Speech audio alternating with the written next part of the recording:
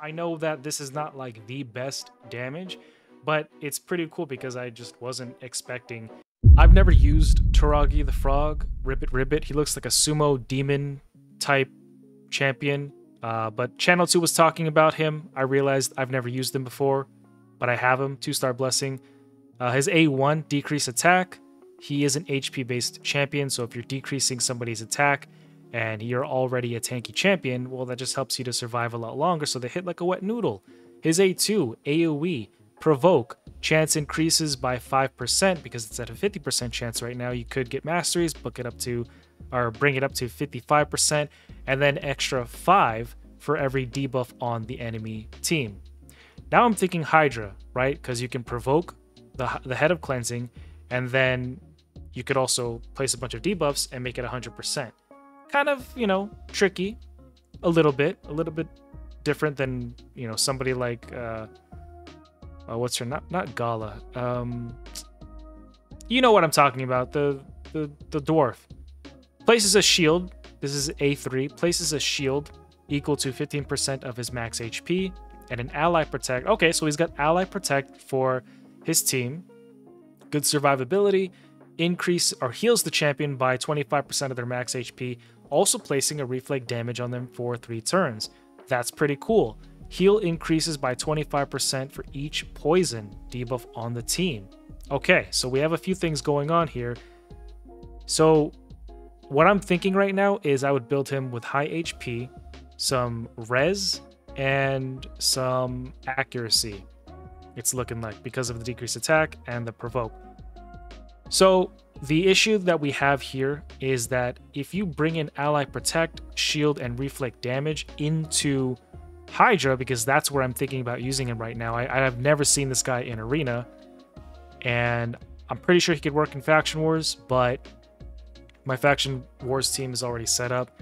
I could see it being used in Cintranos, but I don't focus on Cintranos that much. It's kind of like I throw champions in. If it works, it works. If it doesn't, I don't stress over it. I don't spend time on it. Heals by 22.5%. Oh, let's check his passive. When attacked, 50% chance of placing poison occurs once per hit. That's pretty cool. So, decrease attack, provoke, shield, survivability, the entire team, reflect damage, so anybody who attacks you is receiving some damage, and then you're placing a poison on them. Now I'm thinking that there's some solo mechanics almost? Can he solo? I think he can solo the Scarab, right? Because he's got the shield, he's got poisons whenever he's attacked. I think the best set to put him in would either be something like Regen and Immortal to keep him alive even longer, but he's got some healing mechanics already. But a Protect set. A Protect set seems like the best thing here. So I'm going to try to build him out in a protection set. Also put Cruelty on him so that we decrease the champions or the enemy's defense. Right now it's only up to 5%. 10% for regular champions, but in Hydra, we're looking at 5%. So my main focus here is going to be to see what he does for us in Hydra, as well as along the way maybe think about other... well, let me think. Clan Boss. Clan Boss is actually going to be pretty decent against the Demon Lord. And then probably in the dungeons, there might be a boss or two where he can poison them to death. So we'll see. But let me go ahead and max him out right quick here. And then we'll get to it. Hold on, let me use up these because I need to make room. I need to make room. All right, we have a +1 Toragi. He is already fully booked, so I don't have to worry about booking him. Now, the issue here is I don't have gems. I'm out of gems, so we're not going to get masteries for him, but I think we'll do just fine. Oh, he also has res in battle, so that's pretty good. Now, let's go ahead and take him to the Hell Hades Optimizer. Let's click live refresh. We're going to try him out in normal. The Hydra heads have a res of 120, so we're going to want at least 150. The Hydra heads have accuracy of 190, so we're going to want 300. See protection gear? Oh, you have a 25% chance, then a 50% chance. So yeah, it's not going to be a 100% chance. Okay, so I was able to build out Toragi, put some enchantments on it, put a little bit of oil in it as well. We have 6 pieces of protection, so we get all of these stat bonuses as well as a 50% chance to place protected buffs. You know, it's like the main thing that we want to deal with whenever we're worrying about the Mishta tank, because we don't want him stealing anything. We have 1 supersonic boot on, extra res on that, and we have extra accuracy coming from a feral accessory that we get from Siege.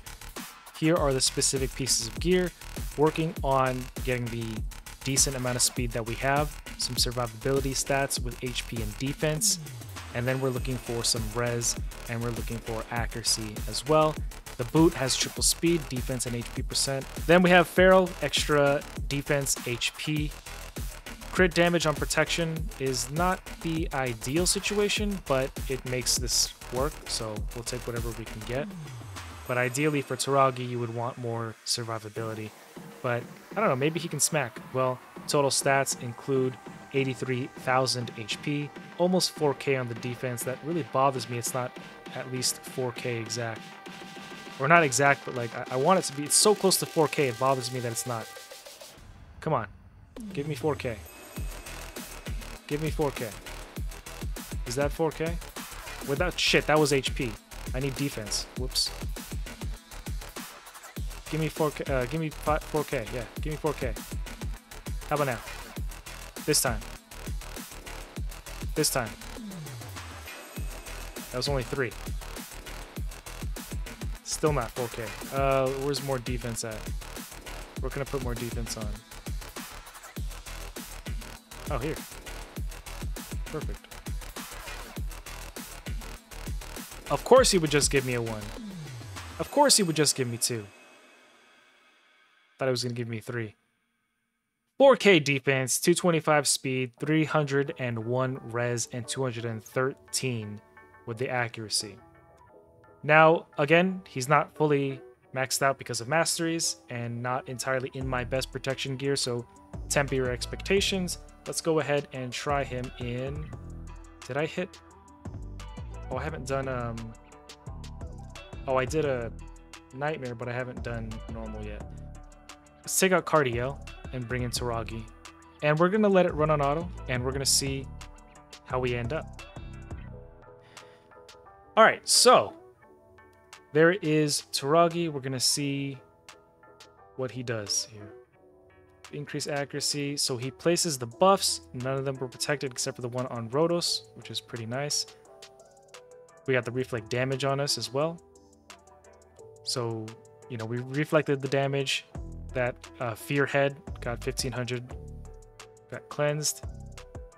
So the reflect doesn't seem to do too much for us because this head just hit us and only received about like 900 damage. So maybe reflect damage isn't the best. But you see some poisons are going up.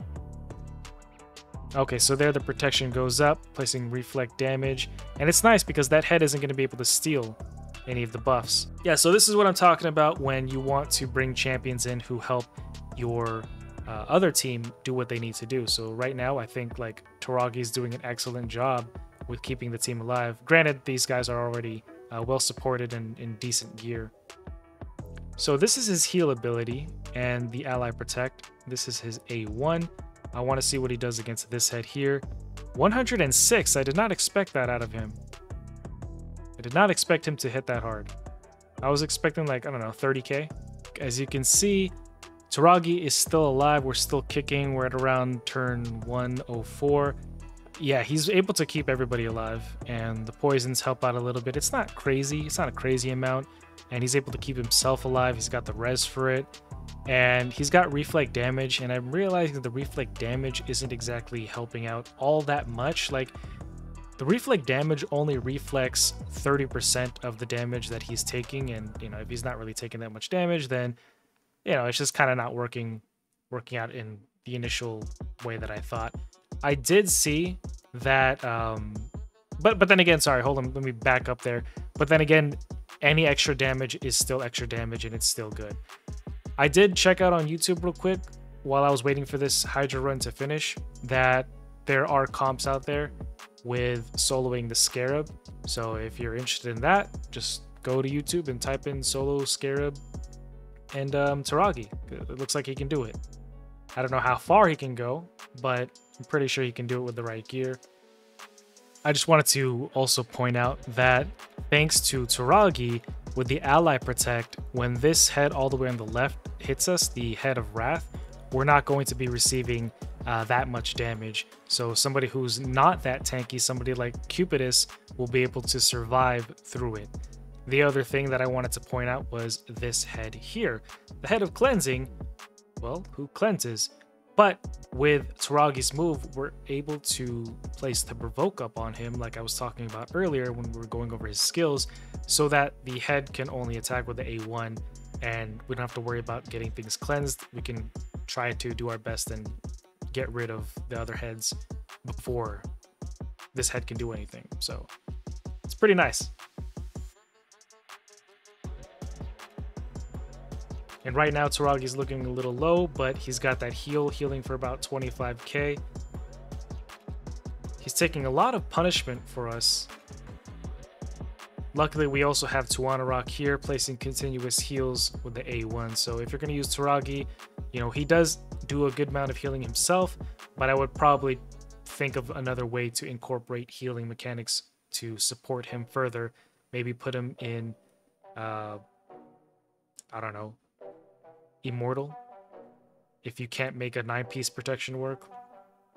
The other build I was talking about, the other build was regeneration. You could do regeneration or bolster and Immortal, or you could bring somebody else who does healing for Toragi.